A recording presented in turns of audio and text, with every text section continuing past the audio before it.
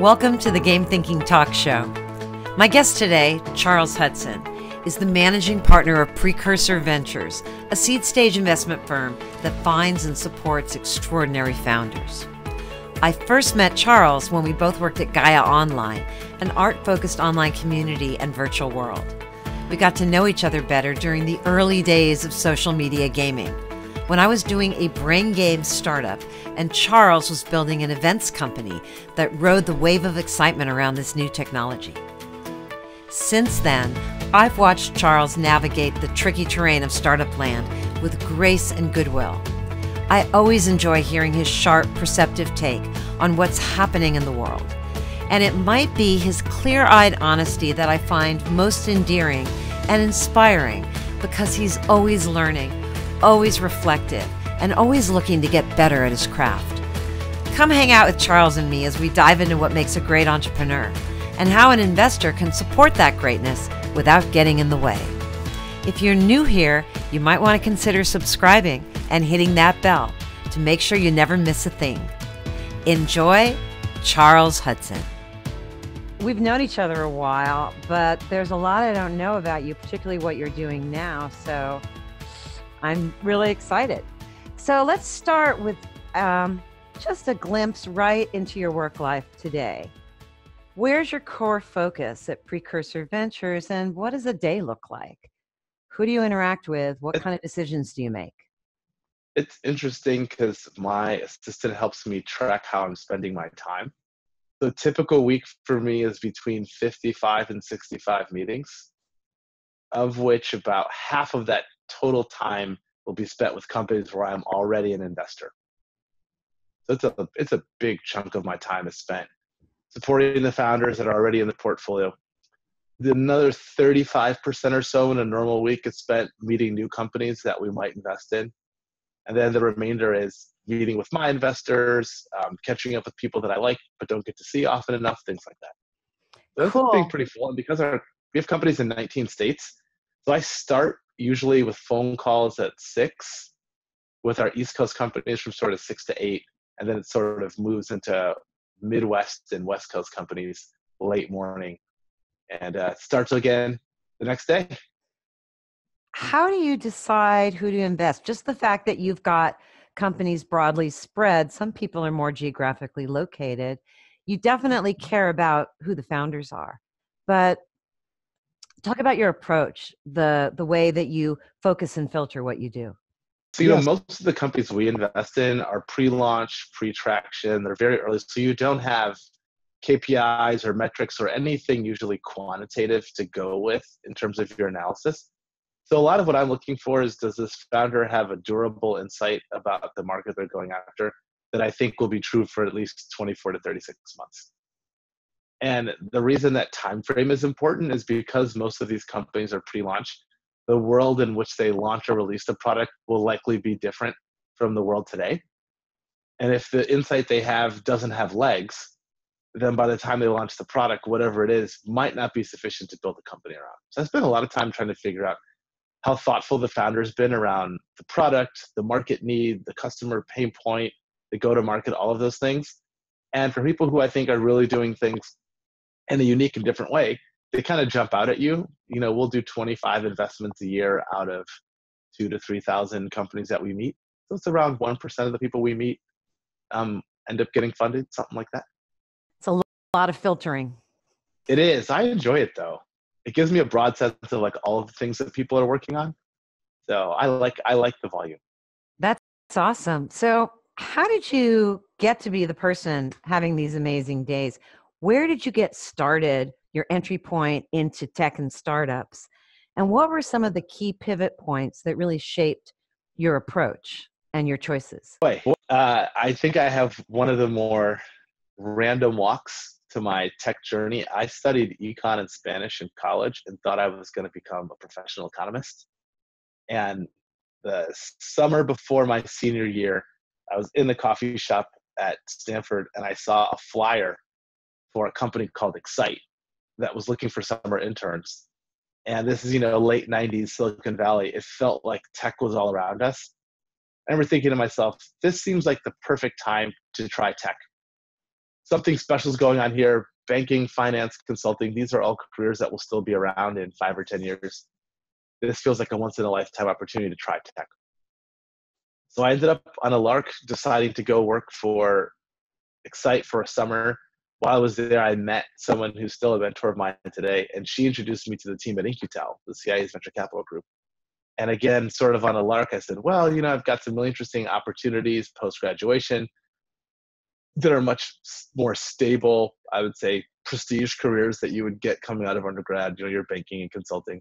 I said I had this really weird opportunity to go work for the CIA and help them invest capital in startups. And again, I said, I think the one that's probably not likely to come around again is the CIA venture capital job. So I ended up doing that for 3 years.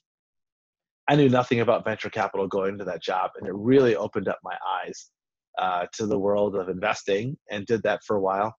And then went back to business school and sort of graduated from business school, not 100% sure what I wanted to do. So I tried product management, which I have a ton of respect for product managers. I would not describe myself as a world-class product manager. And so I called somebody who'd been an intern of mine in college who was working at Google. And he said, hey, we have this group at Google called New Business Development. I think you'd really enjoy working for them. It's a pretty eclectic group of folks. So did that for a year and a half. And then I got the games bug. And I remember distinctly getting introduced to Min Kim when he was at Nexon, and a handful of the really early free-to-play games folks who were bringing that model from Asia to the United States. And at the time, a lot of people sort of scoffed at whether that would work, which seems funny today, now that it's such an established model. And I started hanging out with those folks, and then decided to do a conference and work in games, and did that for 5 years and loved it, and decided to go back to investing about 8 years ago. You've been riding these innovation waves, and you ride one kind of early and then you ride another. Mm-hmm. What's the wave you're riding right now? Just your own. I know you're your own data point, but you get a lot of deal flow. You see patterns, and you've got this interesting background of being early on these waves, but then moving on to the next one. What's capturing your interest right now? It's a little bit more of a macro thesis. So in the world of venture capital right now, I think there's probably never been more money in the ecosystem than ever before. And I think right now, everybody that I talk to would rather put more money to work with proven people who have traction. And I think it's left this big gap that venture capitalists used to really address, which was first-time founder, maybe a little naive about running a venture-backed startup, but really good, interesting idea. And so my macro sort of focus, the thing that's gotten me really jazzed is I feel like that tier of entrepreneur who's maybe was a director or a manager level person at a public company or a startup who's got a good idea and hasn't done this before, doesn't want to raise a huge round. That person, I think, isn't really well served today. So like the thing that's gotten me most jazzed is meeting all of these largely first time, or I say, first time successful founders who have really good ideas, because 10 or 15 years ago, it was really hard to start a company. There weren't blogs, there was no Twitter, there wasn't this community of entrepreneurs you could plug into, you didn't have books like Venture Deals. It was this real asymmetry between what someone who'd done it before knew and what someone doing it for the first time knew. And so it's not surprising to me that there was so much energy on repeat entrepreneurs. Nowadays, there's a lot you can learn. There's tons of good content out there. And I'd say your average first-time founder has access to so much more in terms of both information and people than they did 10 or 15 years ago. I think it's a great time to be investing in people who haven't done it before. And I feel like that's not a very popular opinion in venture right now. Because of the risk profile? The risk profile. And I think everyone right now, there's so many funds that have a lot of money where the calculus is, do I invest now with no data on this founder or this opportunity? Or do I wait 6 to 9 months until there's more data?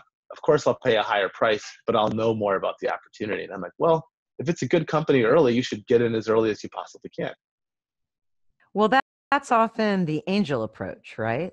Yeah, exactly.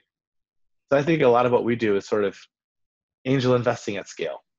That's a great way to understand it. So after riding these waves and having the experiences you've had as an entrepreneur, as a biz dev guy, as as playing at different stages of the investing cycle. What do you know now about successful innovation that you wish you'd known 10 years ago? I think 10 years ago, I wish I'd known that if people are making fun of you, you're probably doing something right. And almost all of these waves that I've been a part of, there was a long period of time where people thought it was silly or a fad or it wouldn't work or they didn't understand it. And I think what I've learned is two things happen when you jump on a wave early. First of all, you know infinitely more than anybody else from the outside, because from the outside, you can't really tell what's happening when it's early. And second, that community of people that you meet in the early days oftentimes ends up becoming the experts in 5 years. And by being plugged in with that early sort of adopter, early enthusiast scene, you get a social network in the space that ends up being really durable. And in every case, I can remember feeling the moment where like, okay, this is no longer the front end of the wave. People don't think this is crazy or weird anymore. People have sort of bought into the idea that this thing that I'm working on is a thing. And that's usually when I start thinking about, well, what comes next? When did you feel that with social games? Oh boy. I really felt that probably as Zynga really started to get big and people were like, wait, you can build something this big on top of another platform like Facebook. I think people said, we have to pay attention to this, whether you're in games or not in games, because it's such a big opportunity. Whereas I would have said in the early days, I remember the first virtual goods summit I did, we could barely fill an auditorium at Stanford. And I remember the last one I produced had 600 people and we had people standing in the hallway. And I could just feel that whatever skepticism or doubt had been present a few years earlier had gone away. And people were like, well, this is definitely a thing. That's having your finger on the pulse in a nutshell. Yeah. Right? Being able to gather that kind of data and see that pattern. How do you help and support and coach your startups and help them by leveraging, the data you're collecting and leveraging your network? Wow, there's a lot of things that we do. It's interesting that you asked that question. Probably 75% of the questions that we get from the companies we back are, am I doing well enough? How am I doing relative to the market? And sort of what does the next round of investors want to see when it comes to fundraising? Then the other half is, I really need help evaluating candidates. Can you help me? On the first one, the advantage is we have invested in over 100 startups. And so we have a lot of internal data about the patterns and practices of the companies that have gone on to raise successful rounds. And when you help 20 or 30 companies a year fundraise, you start to get a spidey sense of which ones are likely to be successful based on their ability to tell a story, the data, all of those things. So we do a lot to leverage our internal data to give the companies some perspective on where they stack up relative to the market. The other thing we do is, I'd say almost every session I have with a portfolio company, there's usually some ask or a question.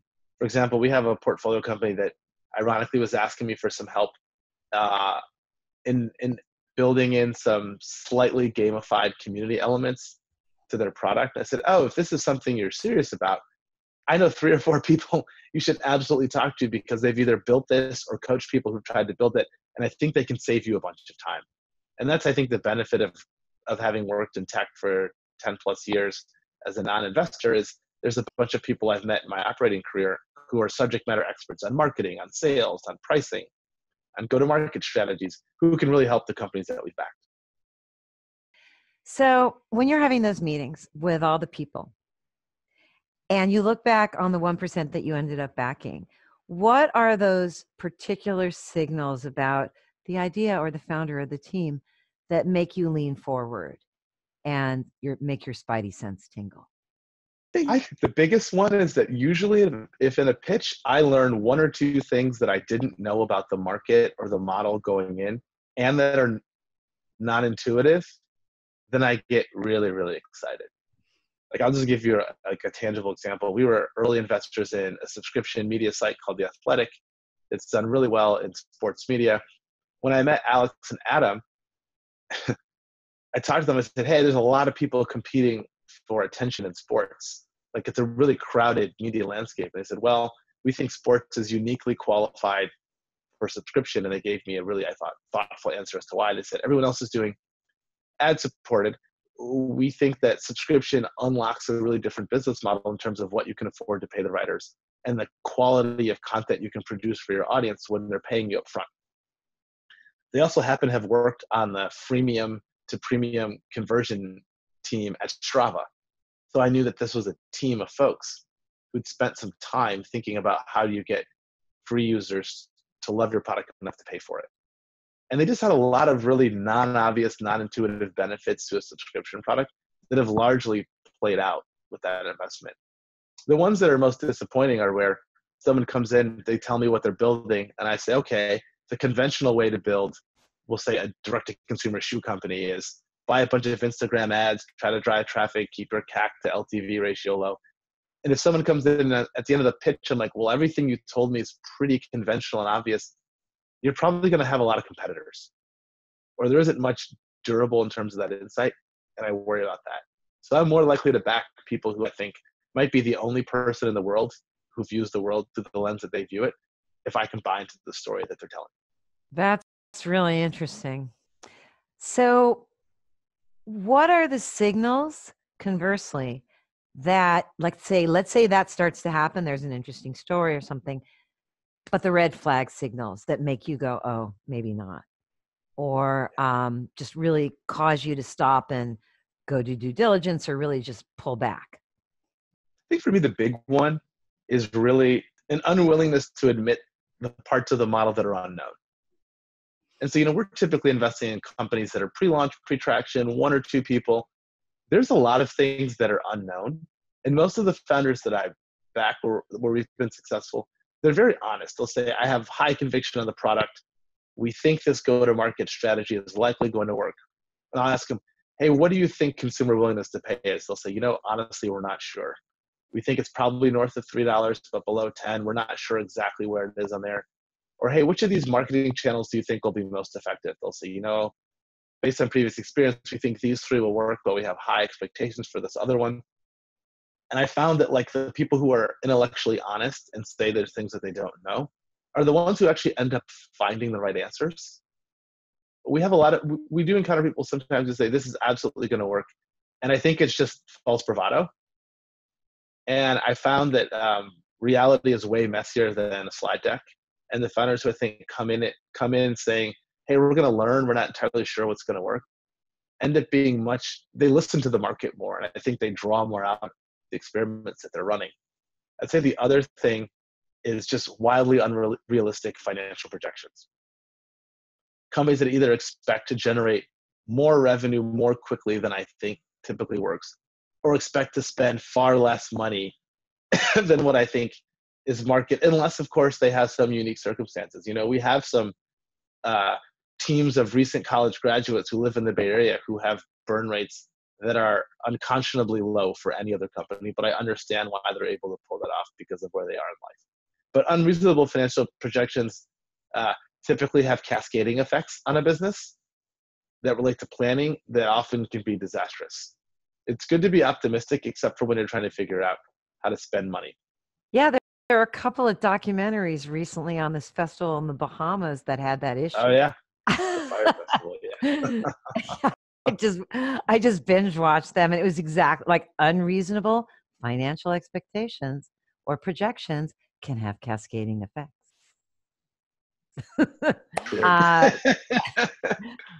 Is that one of the mistakes that you see a lot of first-time founders make? Those things you mentioned, are those really common mistakes? The most common mistake that I see first-time founders make, it's related to this. It's a lack of understanding about the true amount of time and effort required to launch a product. So one of the things we've started tracking as part of our onboarding is understanding, when did the person tell us they were going to launch the product when we gave them the money, and when does the product actually come out? And I would say this is one area where I think repeat founders just intuitively have an advantage over most first-time founders, is I think they understand that despite their best efforts and despite what they would like to see happen, launching products takes time. And what I consistently see from first-time founders is, I think, a refreshing but slightly naive optimism that everything's going to line up timing-wise and that they're going to get the product out on the schedule that they'd like. So for me, the question is always, well, how tight is the plan? And I also say that repeat founders tend to say, not only am I slightly pessimistic about our ability to release this product on time, I also want to make sure we have enough cushion that even if by being right, it takes more time, that even then we have a cushion. And I think that's the thing that I see get first-time founders tripped up all the time, is they get into a spiral where the product's late and they're not sure what to do, and it increases their stress. They make poor decisions trying to catch up and make up for the fact that the product is late by cutting corners or releasing something that's not really ready too early, etc. That's a tough one, even for people that have shipped a lot of product. Mm-hmm. But I think one of the threads that's really running through a lot of smart VC and entrepreneur thinking is being upfront and learning from your mistakes, saying we don't know, maybe we're wrong, let's learn from it. And you talked about having this open mind about not knowing and learning. What were some of the mistakes that you've made in your own career that you just learned a ton from? Oh, geez, that could be a whole series of podcasts.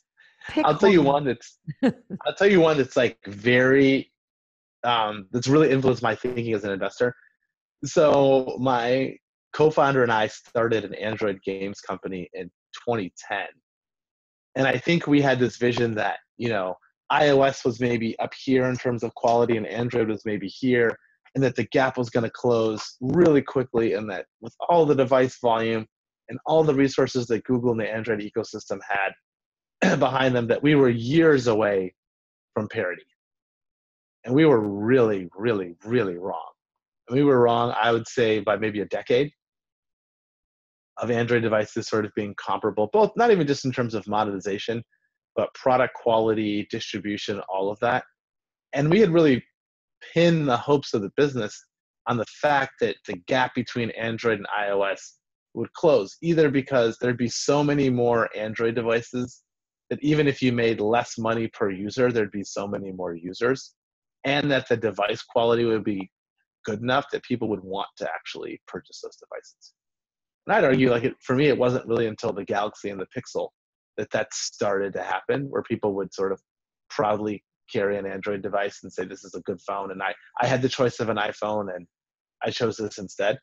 And the thing that really burned in my mind is, as an entrepreneur, when you get a signal that the market is not ready, no amount of late nights or high burn operations is going to change that. Like, in many ways, I think we should have done the opposite of what we did. We decided that we would try to will the market to exist.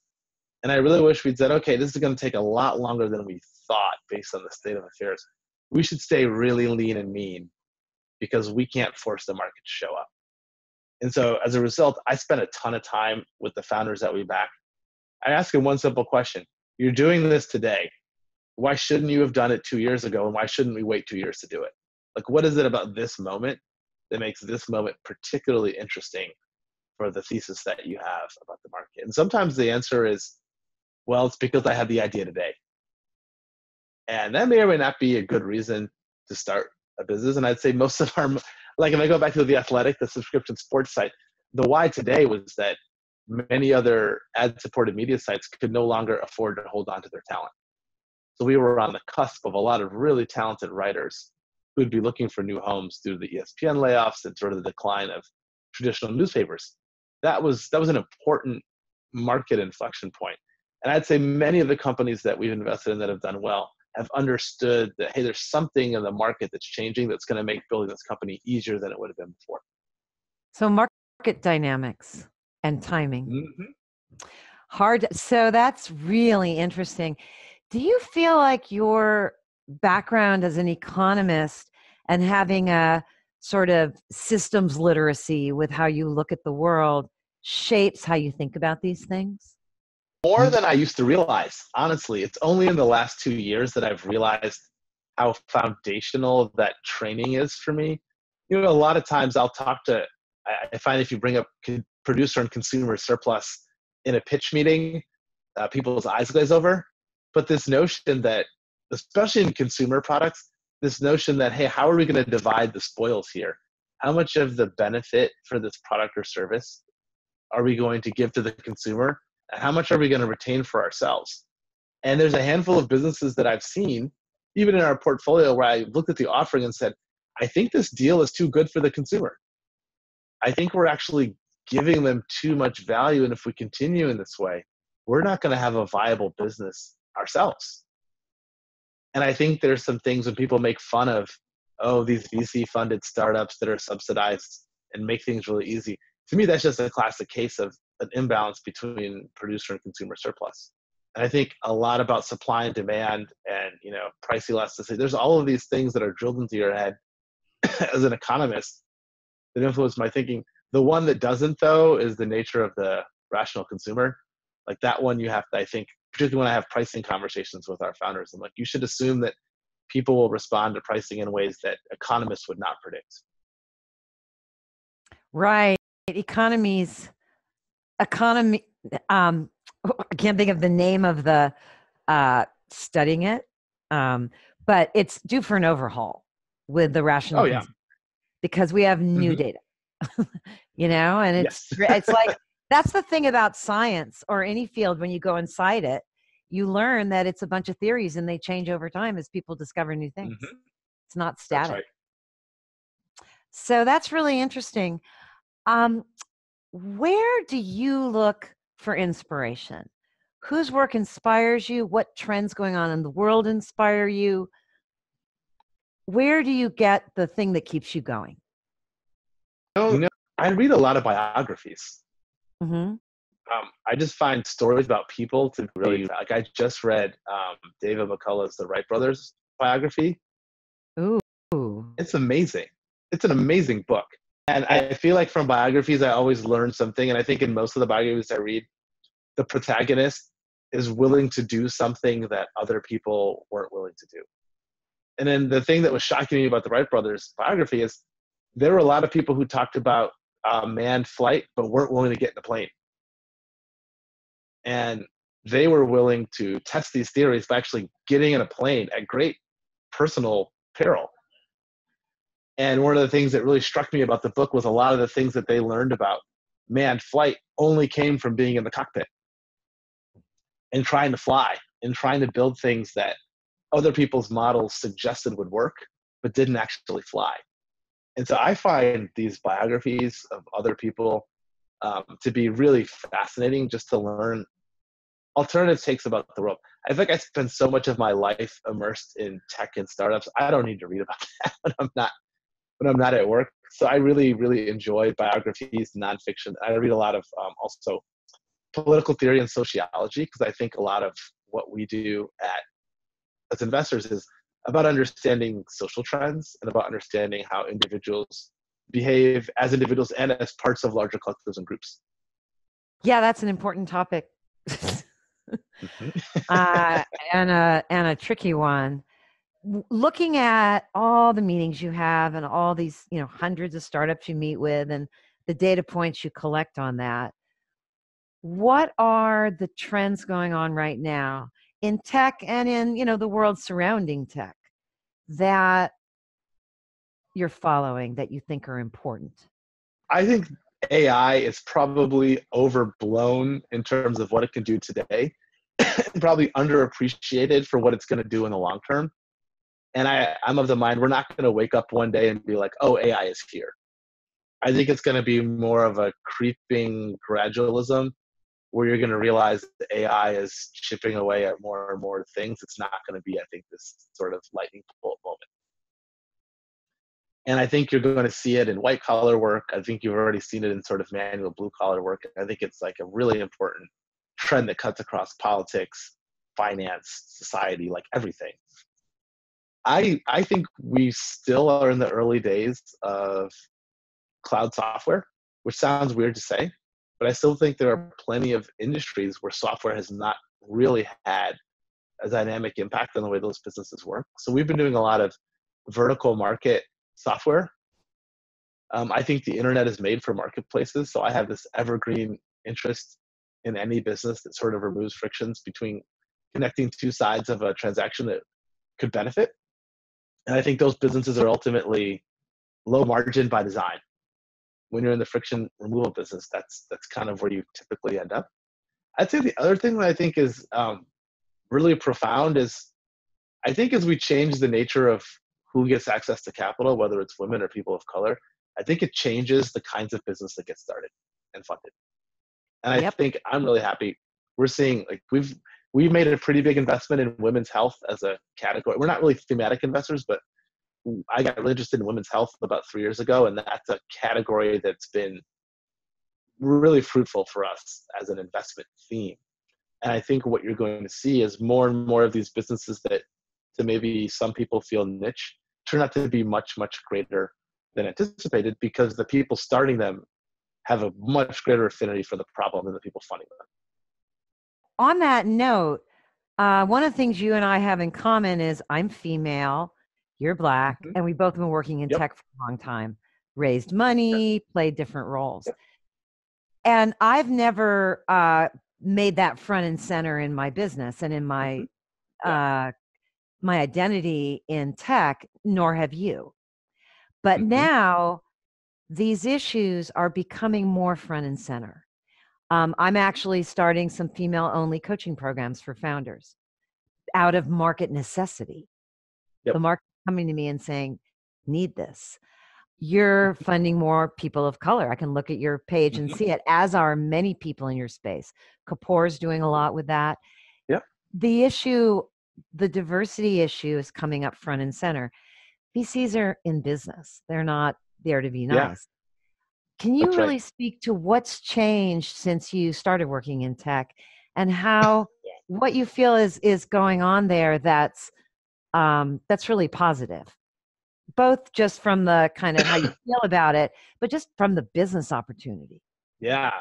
So I'd say the biggest difference is, when I got into tech, I think there was a general belief that tech is different from the rest of the world.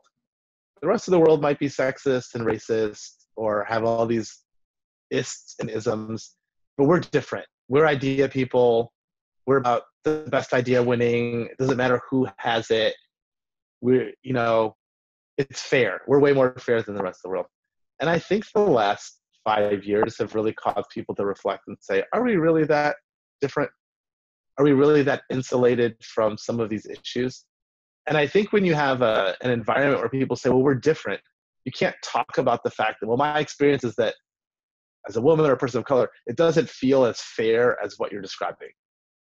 And I think it was very hard for people in tech to reconcile the feeling that for some people it does feel fair, right? Like if you're a guy who went to Stanford undergrad and Stanford business school like me, like you're competing against your peers, it can feel pretty fair. The people in that arena, the winner oftentimes can rationalize, but you're not asking like, well, who wasn't in the room? Like who wasn't given an opportunity to compete for that job or for that financing?